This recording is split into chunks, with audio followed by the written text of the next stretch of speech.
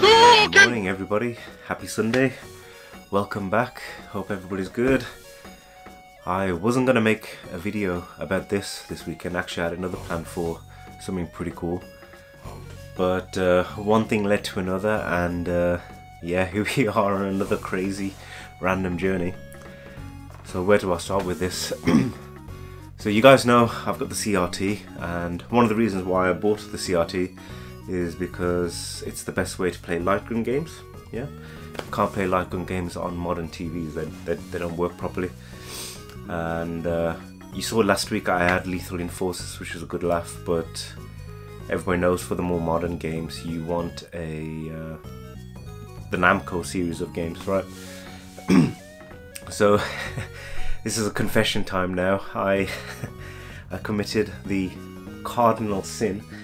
I purchased off eBay, this is a long time ago, a big pickup of light gun games. So these are, see, like the Time Crisis range on the PS2. So I had all of these, but with it I also purchased a Guncom 2. Everybody probably knows what these things are, right?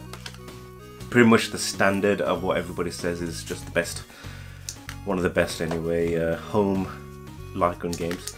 So when this came, the dude did some crazy wrapping where he wrapped this with that in some bin liner, and he wrapped it over and over and over again, and it was a right mission. So I got the scissors there, start snip. Lo and behold, when I opened it, I realised I fucked up.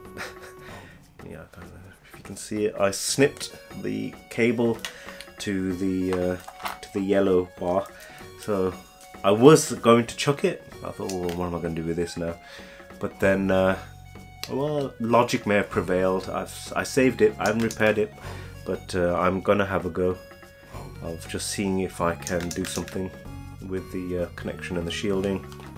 But either way, I knew I was missing a Guncom 2, so in the event when I got a CRT, I wouldn't be able to actually test it out, which was a crying shame. So I shook that to one side.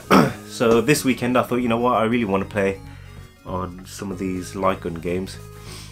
Been missing out for a while, that's what I want to do. So I thought, I know, I'll go to Vintage Gamer in Halesowen. I think I've seen them have like loads of random crap in the back room. So I thought if anybody's gonna have one, guaranteed Nick will have one down in Vintage Gamer. And I don't know if any of you guys have been there before, but Vintage Gamer is a great little shop in Halesowen. It's not the biggest, it's not the best laid out. He has just renovated and done it all up to make it look a little bit better and nicer, and he's done a pretty good job. But yeah, Nick in general is a top bloke, and yeah, I went down there on Friday and it was just crazy. So anyway, what we came for to begin with, my pickups, the Guncom 2. Obviously I will be firing this up, test footage of which one should I play? Probably Time Crisis 2. Let's just get that one on the go and see what's what. I really wanted to pick up Resident Evil Survivor on the PS2. It's called Veronica, but Nick didn't have it, which was a shame. But I think CEX might, so I might swing by CEX later and grab it if they've still got it. It's a pretty pricey game, to be fair, but yeah, I think it'll be worth it. So yeah, you'll see me shooting up. I think, are they terrorists? Who are you going after? Arms dealers. Everybody hates arms dealers, right? So yeah, I think it's a two-player game. Yeah, it is a two-player game. So I really need to get the second one up and running to buy that. So anyway, when I went to Vintage Gamer, and inside the cabinet you'll see Nick had a copy of Donkey Kong Land 2, which I don't have for the Game Boy. I've got the first one, everybody's got the first one, but I didn't have 2 or 3 actually. And inside his glass cabinet, again you'll see the general tour videos, that's usually where he puts his specials that he's got, the best of the creme de la creme of whatever he's holding at that time. He sticks it in there, but he's kind of sparse, there wasn't much in there. So anyway, we started talking, and he said to me that if I'm after Game Boy, he just picked up this amazing huge pickup of Game Boy games off some dude in Walsall, and that he's keeping them all for this upcoming show, which he thinks he's going to do really well out of because it's one of the best shows. He's on about the Birmingham Games Fair. Hopefully you guys are going to that. And I told him, well, I like Game Boy games, and he said, well, if you are interested, maybe I'll show you. I said, yeah, I'm interested, let's see what you've got. I had no idea what was going to come up, right? But so he shuffles into the back underneath the stairs into a storeroom I didn't even realise was there. And well, cue the footage. So you can see, guys, we've got 1, 2, 3 bags crammed 2-3 layers in of all kinds of Game Boy games. These are all Game Boy classics. There's no colour. I told him I wasn't really into the colour, so we kept those ones separate. So you can imagine how many he's got in total. You can see there's the titles, so great. So you saw it, right, guys? That was pretty insane. 3 of those Aldi reusable bags filled with high-end, very uncommon to rare, some commons, but mostly uncommon rare Game Boy games. Nick shows me they were all complete bar one, and there's one with a repro. All crazy manner of random titles, some I'd never even heard about before. I don't know if you could tell, I put aside a pile of games that I really wanted, and I also put across a pile of games who I know the sniper Metal Gear Sniper Wolf Get Retro that he would be after. So I thought maybe if we could do some sort of deal, we could I'd pick up some of those as well on his behalf. And yeah, so let's just go through. Well, we'll do Get Retros first because free content. So Get Retro, he's a WWF fan, a proper WWF fan. He loves the old school. His favourite is the American Badass Undertaker. So yeah, I knew he was after some of these Game Boy games because they're relatively uncommon. So we'll go through it first in order of rarity. So he had this Superstars. See Macho Man and the Ultimate Warrior and Hulk on the back. I've already got this one, but yeah, again, nice and complete, sharp. And then he had the sequel. That's got Taker and who else is on the front? Don't know who that is. Again, Macho Man. Again, great condition. Don't see this one as often. Superstars 2.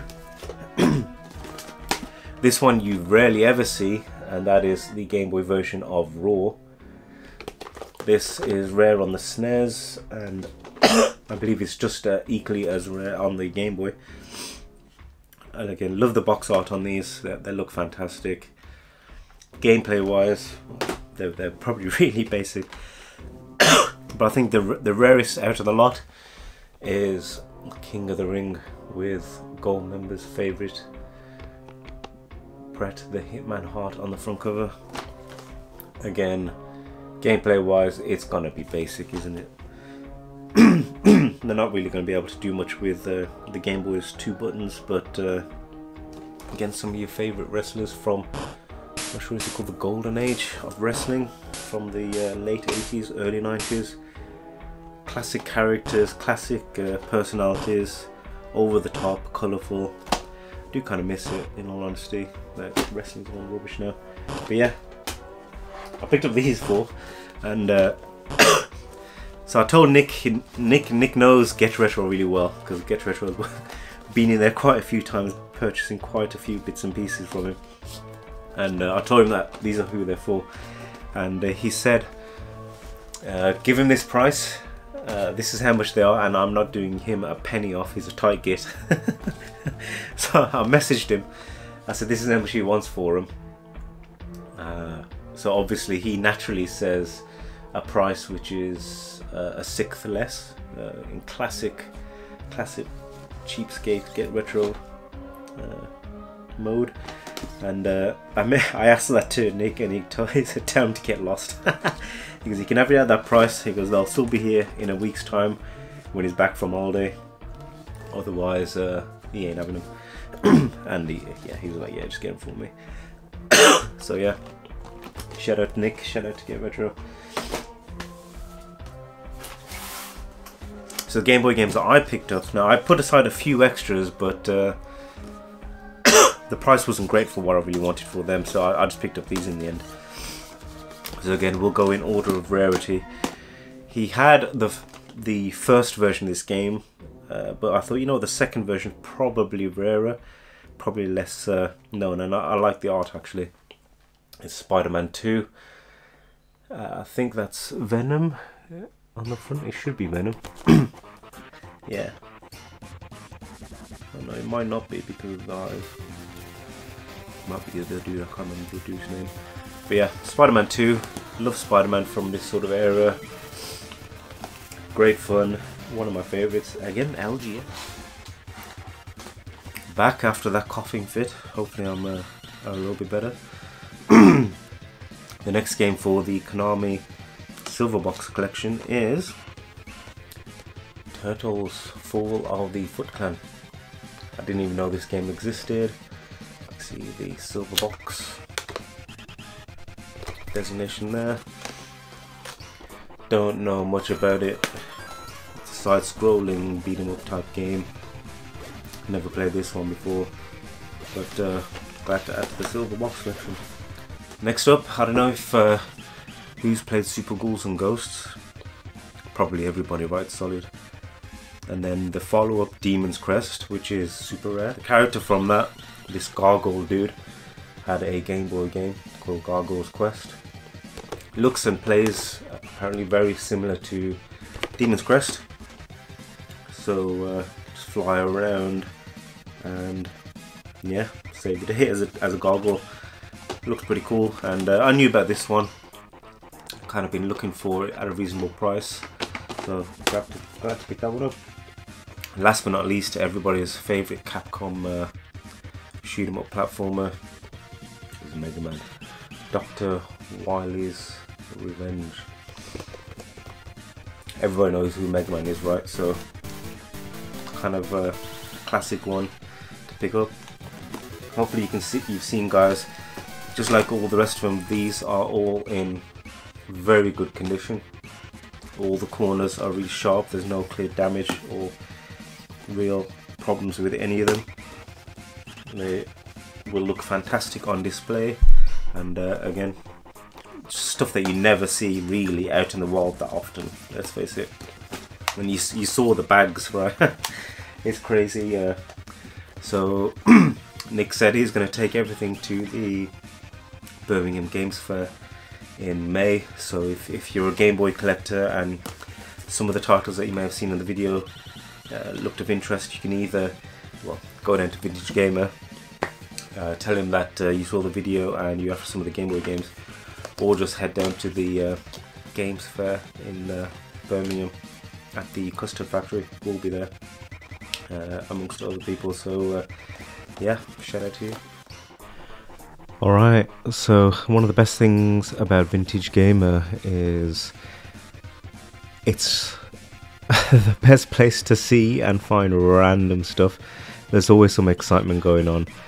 You'll see he's set up some cabinets near the front with various bits and pieces, and he'll always have like random stuff chucked on the floor from his various pickups and deals. It's got laid out relatively nicely, I think. There you can see the counter and just general 360. To the left of the counter is this little area there. There's Nick. You can see he's got Mega Drive and things like that laid out. And then in the back room is where he's just shoved all the PS1 and Xbox and PS2. And then just off there is kind of like the real nook where you could find the really obscure PC games and accessories and bits and pieces. It's pretty crazy, really. Okay, so the remainder of the pickups aren't as exciting really, but I've already got these already. Donkey Kong Country 2 and 3. In particular, I wanted this Donkey Kong Country 3 because the condition of this is better than mine, and it's a classic game. I'm sure it'll be highly desirable. I'll keep it as a spare for the time being. And then Donkey Kong Country 2, a little bit more battered, a little bit of tape, and the corners aren't as good, but still in reasonable condition. Again, he did me a good price on both of these, so I was like, yeah, I'll have them. Again, the next game, which is just an upgrade on one I've already got, is this Super Mario Bros. 3 on the NES. You can see that the condition of this one is very nice and sharp all round. In particular, I love the fact that he had this Woolworths label still on the front. Everybody's probably nostalgic for Woolworths, right? And the other thing that I'll fix is it's got the Nintendo label on there, so I'll try and glue that back down, which will be quite nice as well, I think. So this will be a nice upgrade to the one that I've got already on the shelf. I'll put the other one away, and yeah, just for that Woolworths sticker, for me, makes it.